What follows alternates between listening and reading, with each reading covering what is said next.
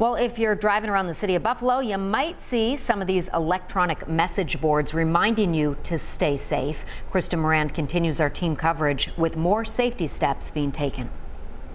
What we want to do is save the emergency alert system for the most life-threatening. After review of the response to the blizzard, Erie County Executive Mark Poloncarz announced plans for an emergency alert system to give notice when there are storms similar to what we saw in December.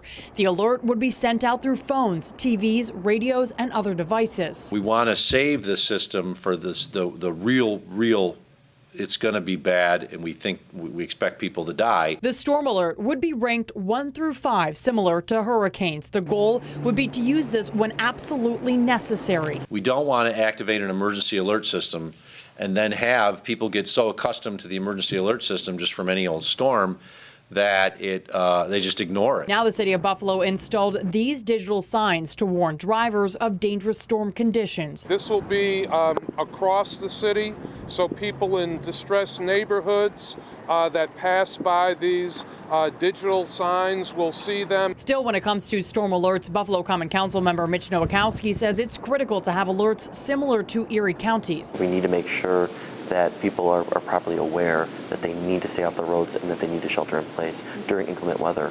Nowakowski says although they're in the discussion stage about this alert system, an option could be partnering with the county to implement this for everyone. He says he's had conversations with Poloncarz. When you're having constant reminders, especially during severe weather, it can be life-saving. When it comes to handling these emergencies, Nowakowski says Common Council is eyeing down an emergency manager position while the mayor's office is looking at a fleet manager. Council votes on the fleet position on Tuesday. We're in downtown Buffalo. Krista Moran, 7 News.